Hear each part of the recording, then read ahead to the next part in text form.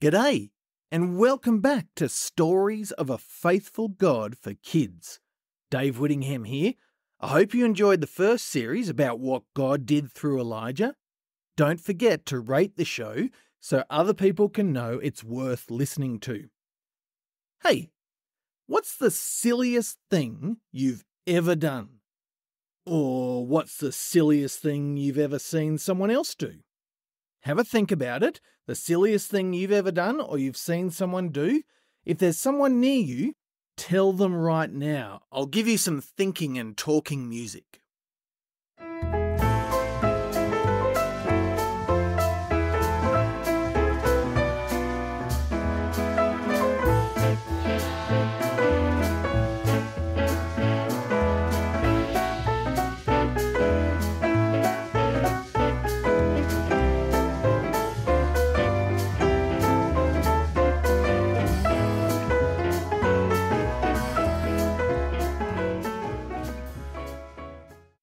Okay, you know what? I've done some pretty silly things before. But imagine all the silly things you could do. Like, would you do this? Would you walk up to your teacher, stick your tongue out and say you're not doing any work for them ever again? Okay. What about this? Would you walk up to a hungry lion and pull on its whiskers? Well, would you jump onto a great white shark and try to pull its teeth out? Well, I'll tell you what, if you have a look at the show notes in your app, you'll see a link to where you can tell me your answers to those questions. Would you do those things? I'd love to hear what you say. I might even say your answers in the next episode. But what about this one? If you were told to do something by the most powerful, strong, important king in the universe, the one who made everything, owns everything, controls everything, would you just say, nah, and then try and run away from him? That'd be really silly, right? But that's exactly what the person in today's story, Jonah, does.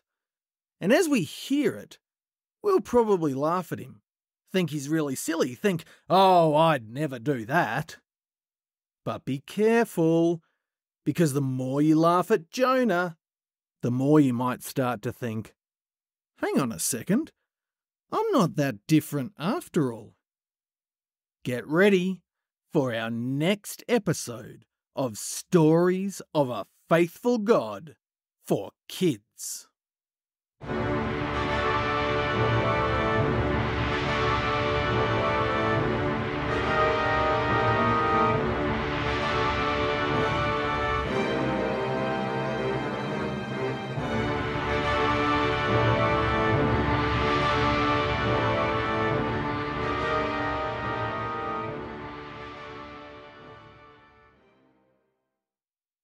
Picture it. Ancient Israel. It's a time of kings and battles, droughts and rain, a time when God chose prophets to take his word to the world. Mighty prophets like Elijah, who obeyed God's word and challenged the 450 prophets of Baal. Prophets like Moses, who spoke God's word to the king of Egypt and defied the gods of Egypt. And now, God's chosen a new prophet to take his word. Jonah chapter 1 verse 1 says, "The Lord spoke his word to Jonah, son of Amittai. Get up, go to the great city of Nineveh and preach against it. I see the evil things they do." So Jonah got up and ran away from God as fast as he could. Wait, what? Hang on a second, that's not how it's meant to go. When God sends a prophet, they go. But not this time. This time, the prophet runs. Now, I just want to clear something up. A lot of people say Jonah runs away because he's scared, and you can kind of understand that. God's sending Jonah to a city called Nineveh. It isn't in Israel, it's in a huge empire called Assyria, and the Assyrians loved being really nasty to people. In fact, they boasted about it. They wanted everyone to know that if you fought against them, they were going to do nasty things to you, like cut bits off. Not the bits that you want cut off, like your nose hairs. No, they'd cut off the whole nose. And as Assyria grew more and more powerful, they got closer and closer to Israel. Scary stuff. But Jonah's not running away because he's scared. If that was what he was doing, the Bible would tell us that he was running away from Nineveh. But he isn't. He's running away from God. If you want to know why, you'll have to wait for chapter 4. But for now, let's see how he goes at trying to run away from God. Jonah runs down to a city on the coast. He buys a ticket for a ship going to a place called Tarshish. That was so far away that the Israelites thought, no one's ever even heard about God there. That's exactly what Jonah wants. And so he goes down into the ship, trying to get away from the Lord God. As if that were possible. The ship sets sail, and as they get out into the open water, God throws something at Jonah. It isn't a ball, it isn't a sponge. No, God throws something that you and I can't throw. He throws a huge wind. Now remember, this isn't a big modern boat with engines and things. It's an ancient wooden boat with oars and maybe a sail. And the wind gets stronger and stronger, and the waves get bigger and bigger, and the ship is in danger of tearing apart. And the sailors are terrified. They're freaking out, thinking, we're all gonna die. They know they need help. And so they pray. Not to the Lord, though. They aren't Israelites. They don't know the one true God. They all have different gods. Just like we saw in the last series, where there were people who worshipped Baal and Asherah. And, just like those people, they don't realise that their gods aren't real. All they're trying to do, though, is save the ship and save their lives. So, verse 5 tells us, the sailors were afraid. Each man cried to his own god. The men began throwing the cargo, that's like the bags and stuff, into the sea. This would make the ship lighter so it would not sink. They're all working so hard to help save the ship. There's one man on board, though, who does know the true and living God, the prophet Jonah. Is he running around lending a hand, throwing things overboard? Is he praying to his God, knowing that he's the only God who can help? No. Actually, and this is a little bit embarrassing, he's gone down to the bottom of the ship, not to get more things to throw overboard, but to have a little sleep. He must have been really tired from all that running that he's done. Just imagine, everyone else is madly running around trying to help save everyone, and Jonah's doing this.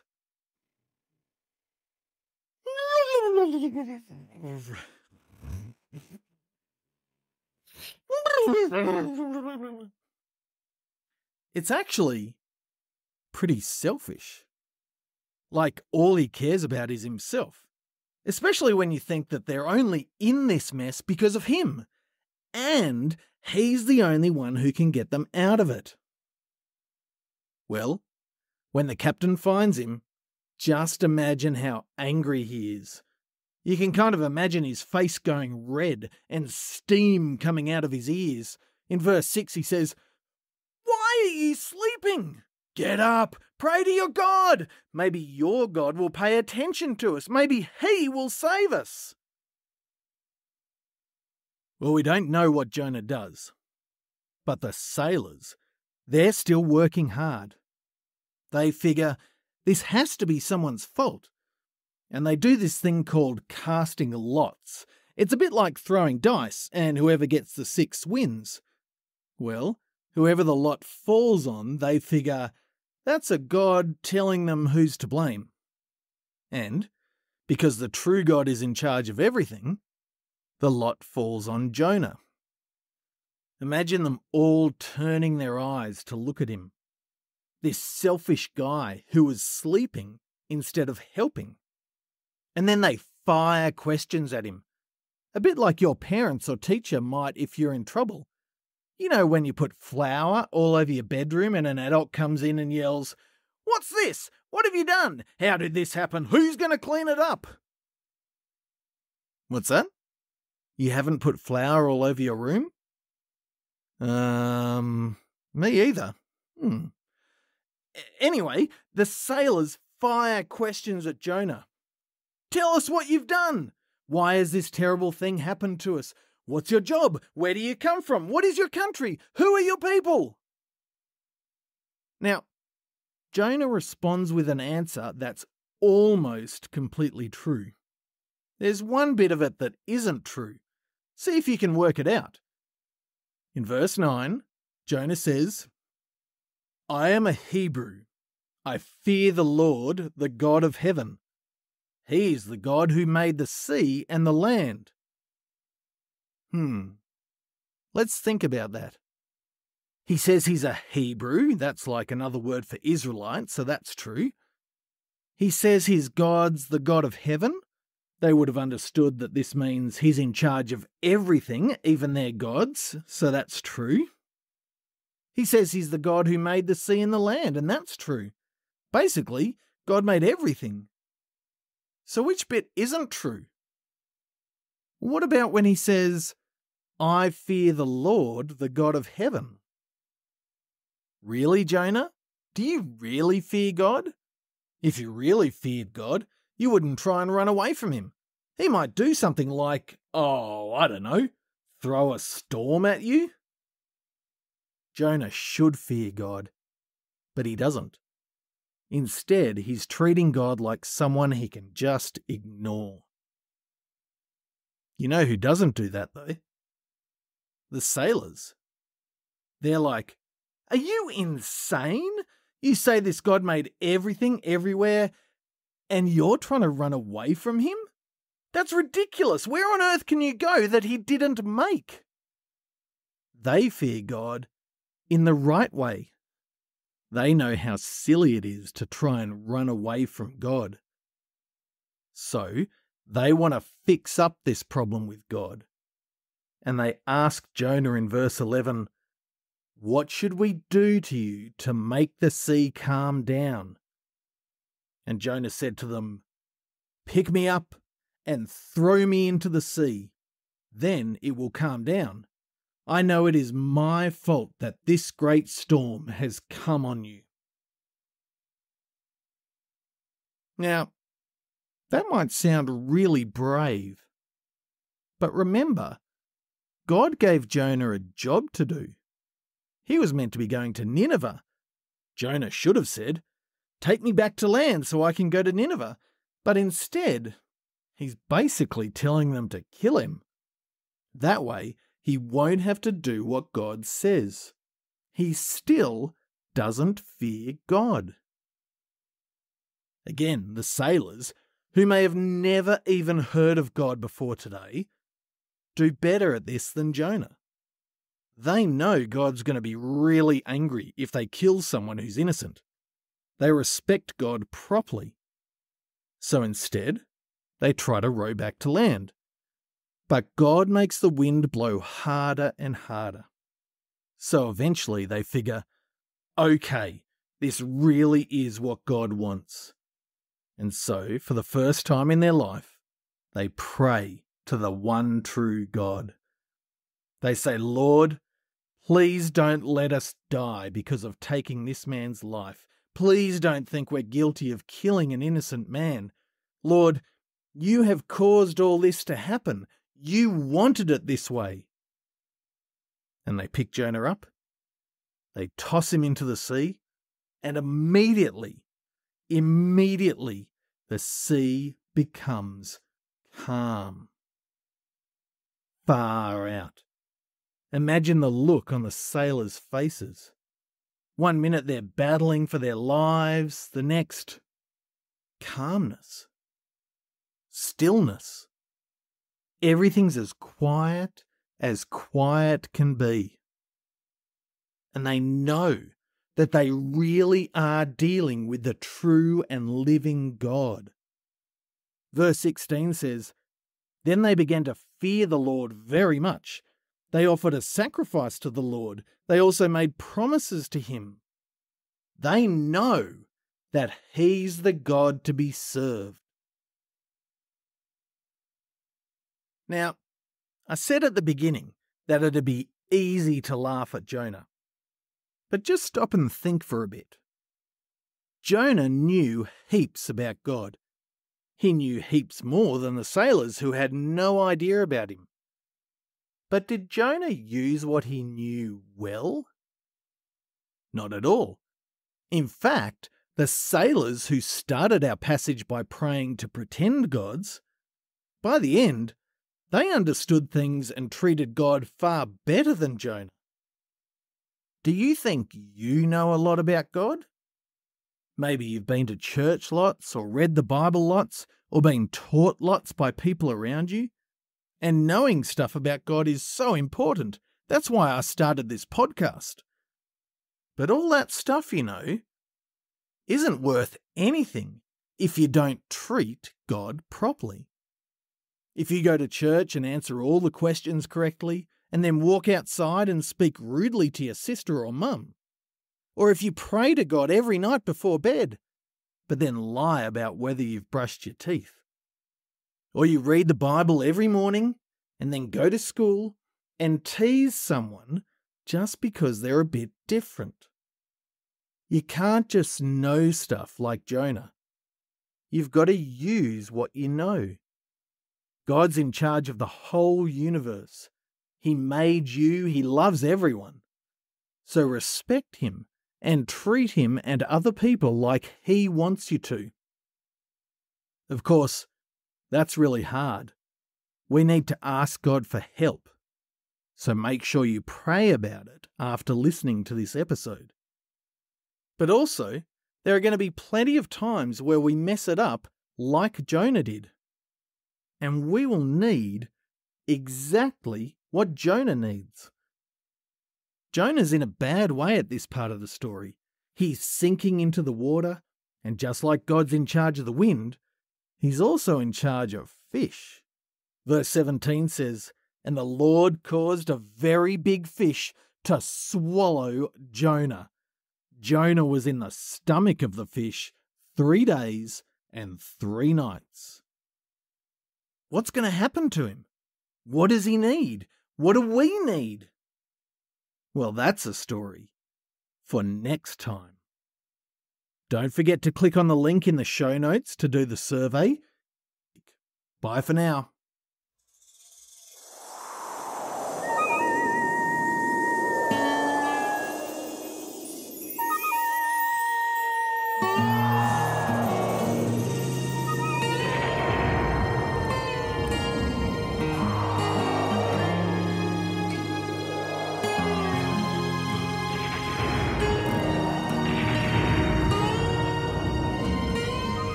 G'day everyone.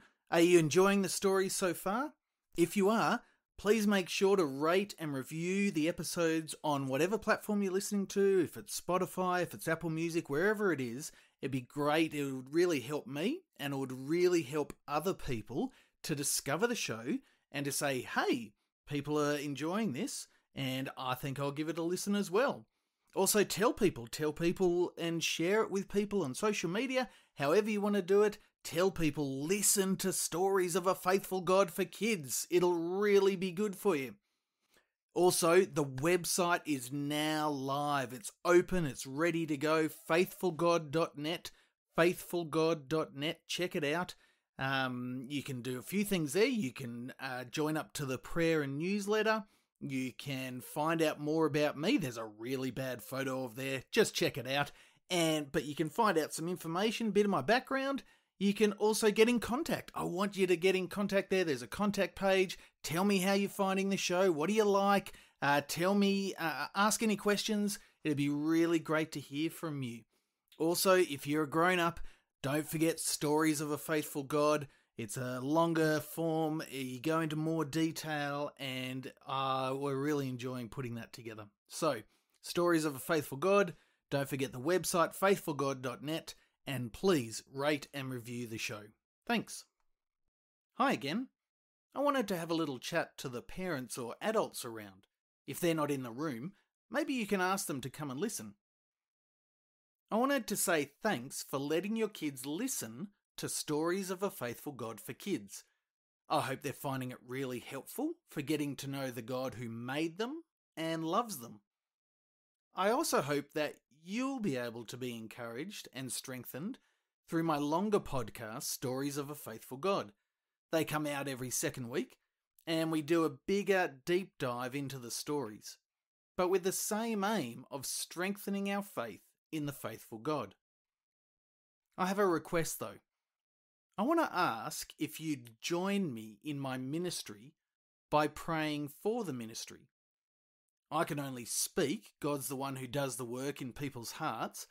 And so I'd love you to pray with me that God would use these podcasts all over the world. Ask Him to help people trust Jesus for the first time and help Christians keep going in trusting Him. He's already started doing that in the first few weeks. We've already had people listening in 10 different countries. Every month I send out a newsletter with prayer points. You can sign up at the bottom of any page on the website, faithfulgod.net. That's faithfulgod.net. Will you join me in sharing the good news about our faithful God? Thanks for listening.